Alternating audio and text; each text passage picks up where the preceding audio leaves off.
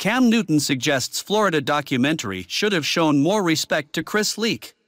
Before Cam Newton was a Heisman Trophy winner and national champion at Auburn, he was on a Florida team that included Tim Tebow, the Pouncey twins, Aaron Hernandez, Percy Harvin, and more.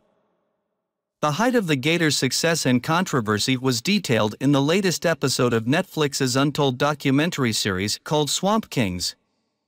Newton on Wednesday criticized how they treated quarterback Chris Leak, who starred for the Gators from 2003 to 2006. Some of the things I did not like about the documentary was how they played Chris Leak, in my opinion, Newton said in a TikTok. I was watching it like, they said things like, we were just one quarterback away. Like, bro. Chris Leak was that motherfucker. Let's not forget how pretty of a ball he threw. Started as a freshman in the SEC from Independence High School out of Charlotte. Like, what are we talking about? Granted, Tebow is everything and some.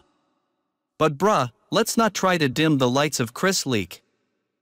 Leak had 11,213 passing yards and 88 touchdown passes as a starter for the Gators. He was on the national championship team during the 2006 season.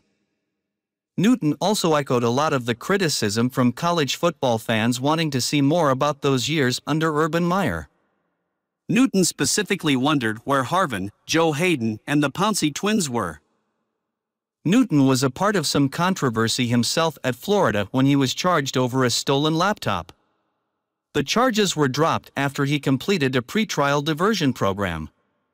He later transferred to Blinn College and led the school to an NJCAA national championship. In 2010, he played at Auburn and threw for 2,854 yards and 30 touchdown passes. He won the Heisman that year and helped Auburn to an undefeated national championship season.